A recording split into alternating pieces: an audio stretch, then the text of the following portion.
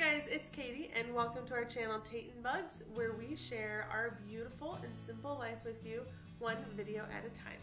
In this video we are going to be decluttering the kitchen, and it's not just a little declutter, it's a big declutter.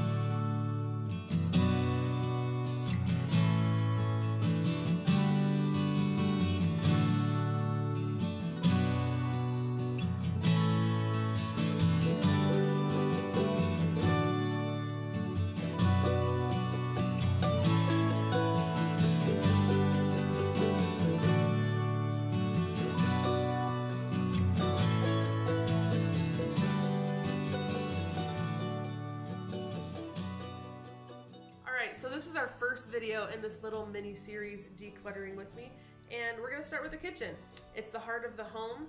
You're here the majority of the time, and I figure why not start with the biggest problem room, maybe? I have so many kitchen gadgets, and I was telling Jared, I was like, it's funny because if you were to see how many kitchen boxes I had in storage, you would think that I was like some really good chef, like that was my profession, but it's not. I just have a lot of stuff. And so I'm gonna go through and declutter, make sure I only have one of each thing for the most part, and just have a simpler kitchen.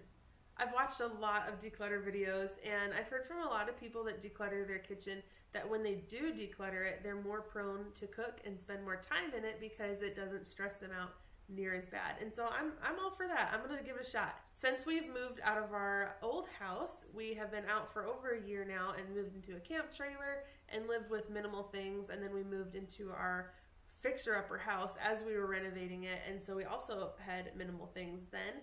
And so we've actually been living without a ton of our things for well over a year, and that's just proof that we basically don't need those things. Now, our plan for getting rid of things: we're going to be preparing for the largest single-family yard sale you have ever seen in your whole entire life.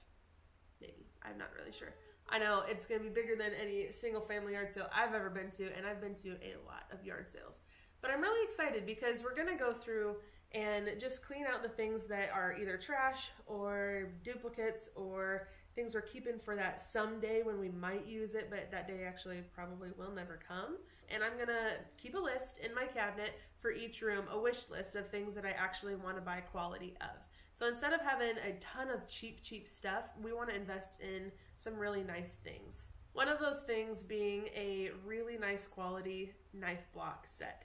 And so we have a bunch of miscellaneous knives, which are nice, they work, but we've always wanted a nice knife set. So that's gonna go on our list, our wish list of post-yard sale purchases. And so this is gonna be fun. I'm excited to live a simpler life in terms of having less stuff. And we're gonna start with the kitchen. Now, you'll have to forgive me because this was the first room. These are the first boxes I unpacked, and it really overwhelmed me, and I didn't know what I was doing. I didn't know how to handle it. I didn't know how many cups do I actually need, how many plates do I need, how many casserole dishes, all these things. And so I actually didn't film hardly anything, near as much as I wanted to, of the actual decluttering process. So I'm just gonna go ahead and start this video out by showing you my get rid of boxes so that you can see what I got rid of, and then I'll go through and show you what the cabinets look like now.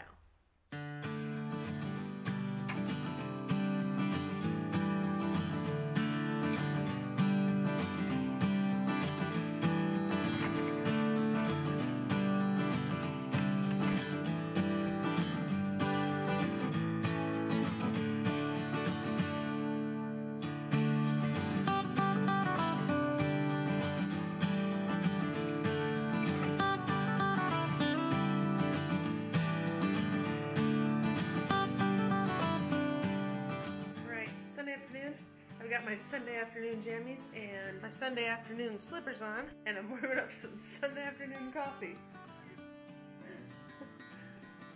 Jared's sitting in there on the couch, and it's always awkward when you're like filming by yourself and the other person isn't involved, because you know they're sitting over there judging the words that come out of your mouth like, shit.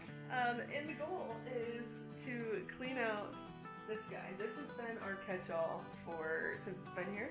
And when we put it in, my thoughts were to put in my clear jars with rice and quinoa and almond flour and all those healthy things that we used to consume that I'm planning on consuming again in here. But before that happens, I need to clean it out. And then this starts. All this. And that's the goal for this week, is to unpack and get rid of a whole bunch of stuff. We're gonna go through it and try to keep my mentality of I don't need stuff. And that's gonna start in just a few minutes. Hey guys, it is Monday and I am working on cleaning out the kitchen boxes. I started yesterday a little bit, kind of opening them and kind of clearing out what I already had in the kitchen. But today I'm taking a big bite out of it. And I honestly, I wish I could do like a full video on decluttering a kitchen. But usually videos like that are how-tos and I don't know what I'm doing. I've lived without all this stuff, I've said it so many times, for over a year. So you'd think that I would know what I need and what I don't. But as I'm opening the boxes, I'm like, oh, maybe someday I will, when we have people over for dinner, I'll use this dish to display this. Or maybe I'll keep this little clear dish for making tiramisu one day. When am I going to make tiramisu? I don't know. Look at all my stuff, guys. This is ridiculous. It's both ridiculous and absolutely embarrassing that I have this much stuff. It's the pretty stuff I'm having a hard time with, not the practical things. It's the pretty things. I'm not the personality that's gonna make dinner beautiful. If I make dinner for people to come over, it's probably gonna be family style, spread out on the table in what I cooked it in. So I feel like that's my personality. So I just need to realize, you know what? You're probably not going to use a fancy casserole dish. You're going to put it in a pan, maybe cast iron, cook it, set it on the table. I just need to embrace that. Hey guys, okay, so I'm not done yet, but I'm going to show you how far I've come. So in our old house, we had on top of the kitchen cabinets all the way across all these jars full of oatmeal and sugar and anything that I bought in bulk. I would put it in jars and labeled the tops and it looked really pretty and I loved it. But that resulted in me having an overabundance of jars. So I just washed those and I'm going to try to get them, I'm hoping it works right, but put them all in this built-in and have all of my bulk items in there. So I'm gonna let those dry. And then once I start meal planning again like I used to, then I'll be able to see exactly what jars I'm gonna need and stuff. But I'll show you what we've got going so far. Keep in mind, nothing is exactly organized. I've just kind of put things, categorize them where I want them, and then I'll go through afterwards once I have everything I'm keeping, and then I'll go through and label everything, get different containers, drawer organizers, all that kind of stuff. I'm missing one large pot, like a stock pot, because I tried to cook caramel in it and I melted my immersion blender in the caramel. I don't know why I was using an immersion blender with caramel, but I was. And it solidified the caramel, it turned it into plastic with the plastic and the sugar. So I just threw the whole pot away. So I gotta get a new pot.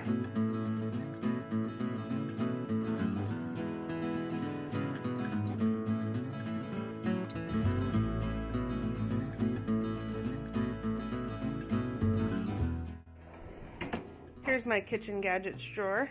And like I've said before, I'm not at all a minimalist. I just want less clutter in my life. And all of those things I do actually use.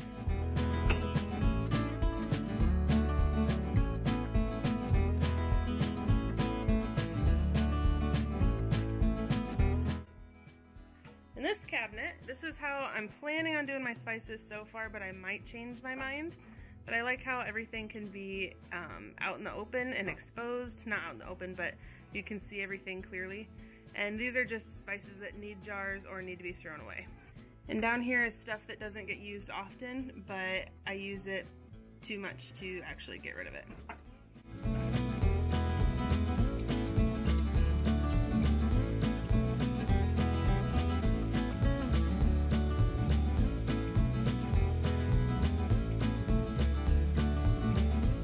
Here's my exposed shelving, and these are my beautiful dishes that I got from Target a few years ago. Jarrod surprised me with them and went and bought them for me. But on the bottom, I'm keeping 3 of each thing, and on the top, the rest. because the top is just out of reach and not convenient to go up and just grab a new plate. So each of us will have our own plate that gets washed after each meal, ideally.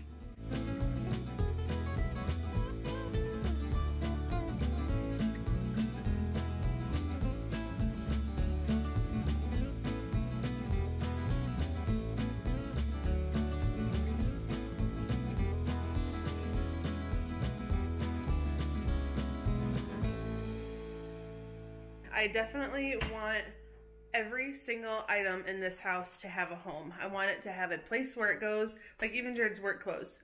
Like he only takes them off in the evenings and usually sets them on the chair at the kitchen table or something in his lunchbox. But I want them to have a place that they go every single night to go to sleep. Okay, so next is the food cabinets. Please don't judge my lack of healthy food. That is going to change, but nonetheless. Here is where we will keep our dry goods as far as like snacks and canned things. And I know that does not look like a lot of space for food, but we buy groceries weekly. A lot of people grocery shop monthly, but we grocery shop weekly, and so I feel like that is plenty of space to put things. And then on top of that, I'm hoping to cook more and actually make our meals out of ingredients and not have ready-to-eat foods as much as we do now. And so we're gonna have, like, produce can sit out on the counters and look pretty and be available, and you won't forget what you have. And then we've got the fridge space. And then what I'm most excited about for organizing is this hutch that we built in. I am gonna definitely keep some drop spots in here. Like, I'm gonna have a cubby, Jarrod's gonna have a cubby here and here. Oh wait, that's the medicine cubby. But eventually we're gonna have like how the onions and the potatoes are in a basket, and Toby's little school books and coloring books are in a box, and this is like our junk drawer box, so everything will look pretty and it won't just be sitting here like this.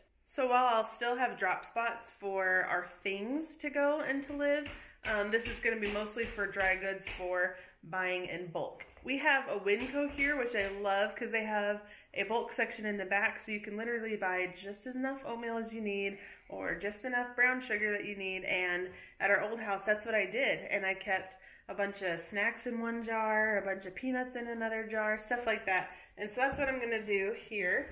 I'm not a huge fan of appliances sitting out on the counter if possible. So here in the laundry room, Jarrod put a shelf for my KitchenAid mixer, the microwave, and an outlet so it can be used in here. Some boxes for my towels and rags, the toaster, and up here are the things that I don't use every single day, but I use them too often to put away entirely. I can't even believe it. It feels so freeing to have such empty cabinets, to have to be able to see the back of the cabinets and not have like 50 coffee cups smashed in there to where you can't even see. And then with the food cabinets, like, it's so easy to lose food in the back of your cabinet because there's so much stuff just crammed where it shouldn't be. So that was a kind of fun task. It was pretty overwhelming, but I think I'm ready for the next room. I think I got my groove and I'm ready to get in here and start getting this house decluttered. Now keep in mind, I will go back through and organize each room by room. And so, you know, I'm gonna do the drawer organizers and the dividers and the labels and all these other things. But for now, I just wanted to get all the clutter out and start at a clean slate. And then I can go through each room and organize then. But thank you guys so much for joining me with this crazy adventure. And join me for the next room. Not sure which one it's gonna be, but I'm thinking it's gonna be my clothes. You're not gonna wanna miss it. Thanks for watching, guys.